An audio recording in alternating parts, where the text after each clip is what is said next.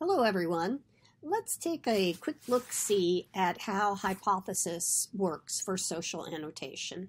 So here I am on the Hypothesis homepage, and you'll get a nice overview about how it works and also that it is an open platform for our free use of it.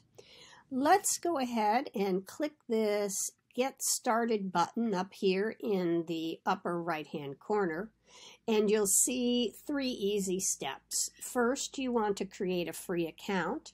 Then you want to add the Chrome extension to your Chrome web browser. Or if you do want to use another browser, you do have this bookmarklet option. The Chrome extension is really the best way to go, however.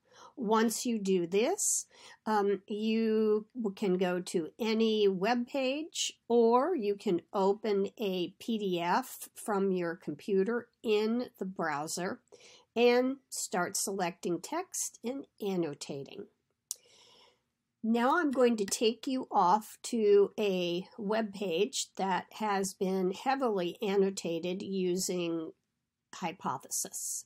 You will notice that up here in the upper right, I have my Hypothesis extension here, and I can see that there have been 237 annotations made to this particular article.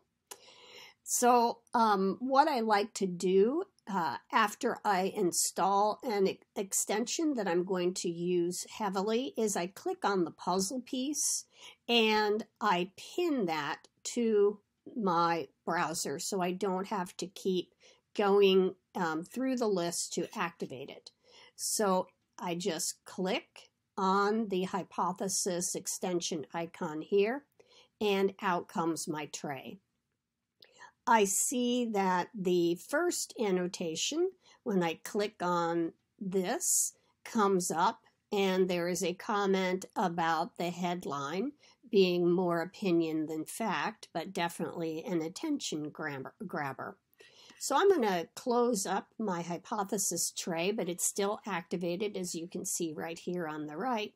And as I go through reading the article, when I want to see a particular comment, I just click on that highlighted text and it will take me to that individual's public comment.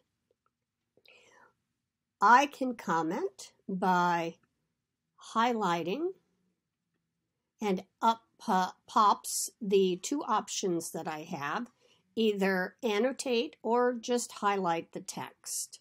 So I'm going to click annotate. The tray pops open and I can type in my comment. I can also link out to other resources that are on the web, and I can also link out and insert an image from the web to extend my idea. You also see here the option to add in formulas. I can add tags. So if I want to categorize the type of comments that I'm making, I can use this tag feature. I also have the option to, instead of posting publicly, I can make my comment private, as if I were working in a hard copy text and having only private comments. The other option is to post to a class group. So this way, this is a private group that only students and the instructor can see the posts in. I can also choose to respond to someone's comment with this arrow, and up pops the same window to be able to type in the comment. You see here that I can share a particular person's comment, and here are the various sharing options right there represented by those icons.